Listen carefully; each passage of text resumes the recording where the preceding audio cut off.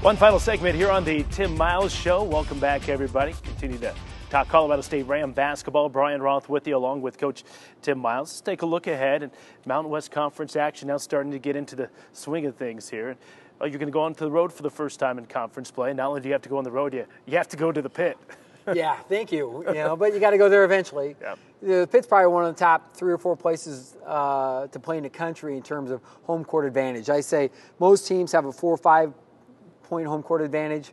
At the Pit, double it. It's 8 or 10, and that's just the way it goes. You have to be that much better than New Mexico to beat them there, and we're excited to go down there. It's a unique place because it's so loud. The crowd's right on you. 17,000. They just put $100 million into a renovation on the place.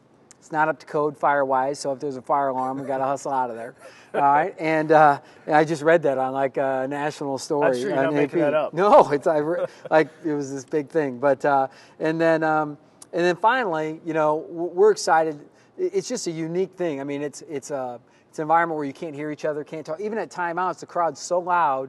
I just write things on a marker board and show them to the guys because you really can't talk to them very well.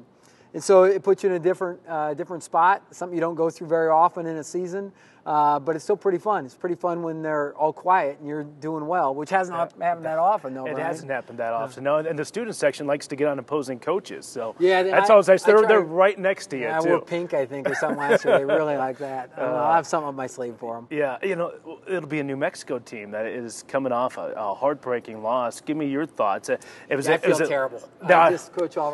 That's right. Tough break, buddy. It's hard to feel sorry for a guy that won 14 consecutive games in the Mountain West last year. But last second shot, they lose at Laramie last Saturday.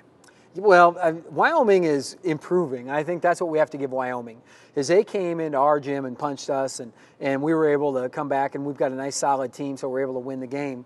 But Wyoming is improving, and so that's not such a shock to me. At the same time, New Mexico is good, but I don't know that they're 30-win good, right, which they were last year. And so there's always a riddle to be solved, and so we look forward to going down and trying to find a way to win in Albuquerque. Yeah, no Darrington Hobson, no Roman Martinez left, but they aren't void of talent, and I know their point guard, Darius Gary, is a guy that certainly can battle for a first-team selection. He's been, I think, their leading scorer about 2/3 of the time. Phil McDonald's another guy. I think they're 1-3 when he's not in double figures and 8-0 when he is. He hasn't played every game for them, so all the numbers don't add up. But at the same time, their guards are really critical, and they're inside goods. Drew Gordon, transfer from UCLA's nice player. Alex Kirk, one of the top 100 players in the country, 6'11", 7-foot guy, makes threes. Good player, so they're not void of talent. Let's put it that way. No, Kirk stepped out, hit a late 3 against Wyoming. He's a guy that has a nice stroke for a 7-footer. So the Rams will go down to Albuquerque midweek, first road conference game, and then they'll be right back here at the Moby Arena against TCU, a team that I know played well during the non-conference, but boy, they got it stuck to them pretty good against UNLV last week. Well, they haven't had it the easiest. Now, anybody could lose to San Diego State at home and at UNLV in our league. I mean, those are 2 tough games to start the league, so I'm not going to indict them yet. But at the same time, Jim Christian's got a team that's good on offense. They've got 2 guards, Hank Thorns and Ronnie Moss, that cause a lot of problems. We've struggled with quicker guards. So I don't love that matchup. I think we've got an advantage inside on them. They haven't proven to be the most difficult team to score on. They're worse than us defensively, so there's some value to that. At the same time, Coach Christian will get them in a great rhythm on offense. They'll get them, and they're a tough-minded team that will fight you. We've always played tough both places. Every game we've played since Jim Christian's been here has been a close game. All 4 of them have been right down to the wire. So I think it'll be a great game. Hopefully get a big fan support to come out without the students in yet and cheer us on to victory.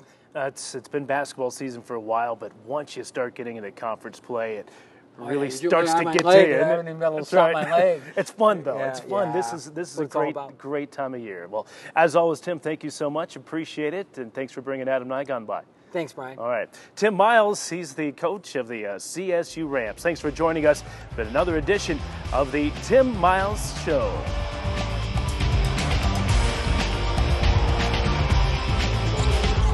Thanks for joining us on the Tim Miles Show.